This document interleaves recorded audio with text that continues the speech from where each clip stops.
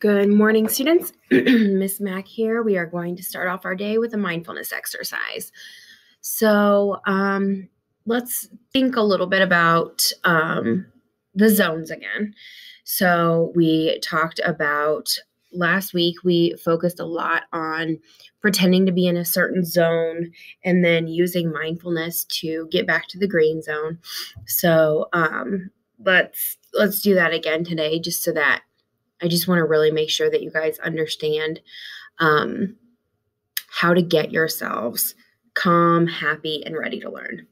So again, and I'm sorry if you guys already know the zones and you're just the masters at it, but I'm going to review this one more time. Yellow zone is when we're super wiggly, we have a lot of energy. It could just be frustrated. Red zone is super angry. We always think of that little character anger from Inside Out, maybe losing your cool. Blue zone could be like sadness, the other Inside Out character. It could be tired. It could be like sick, not feeling good. So green zone is where we all would like to be if we're going to be learning. None of the zones are bad because it's completely normal to have different feelings. You're going to feel mad at some point and sad and sick and tired and wiggly. None of the zones are bad, but if we're going to be focused in learning and making big decisions, we just always want to be calm. So think about what zone you are in. And if you haven't gotten the zones in your head yet, that's okay. Just think about what is going on with your body. Are you tired? Are you sick? Are you super wiggly, super hyper? Are you mad, frustrated? So think about what you're feeling. Get comfortable.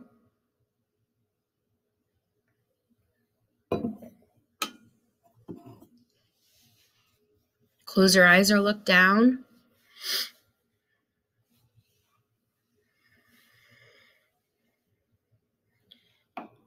And take a deep breath in with me. Hold it.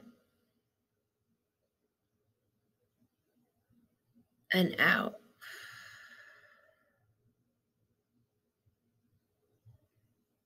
Take a deep breath in.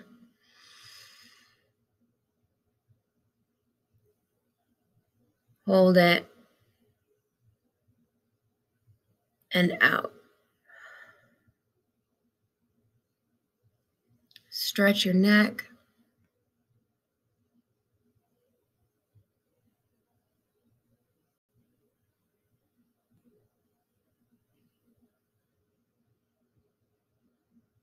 Take a deep breath in. Hold it.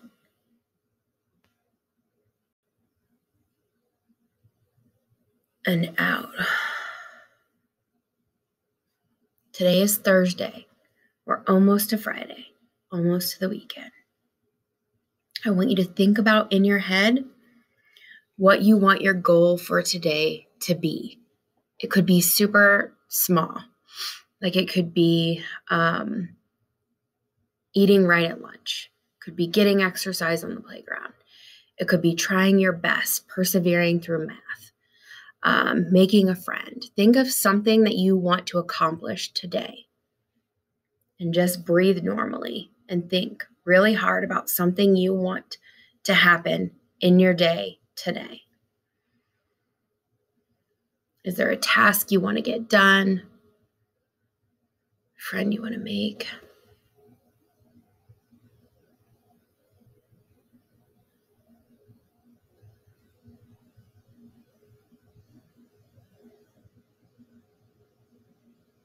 Now think about how you can get that goal accomplished. So if it's a friend you want to make, how do we make friends? We can give compliments. We can ask people to play. If it's persevere through math, we can ask questions for the teacher to make sure we're understanding. We can listen.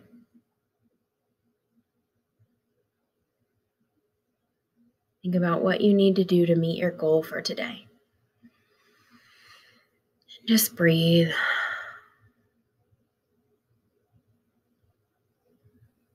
Now I want you to imagine it's the end of the day.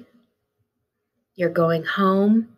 You're excited to be in your safe space, doing your own thing, relaxing with people you love, pets and animals that you care about, make you happy.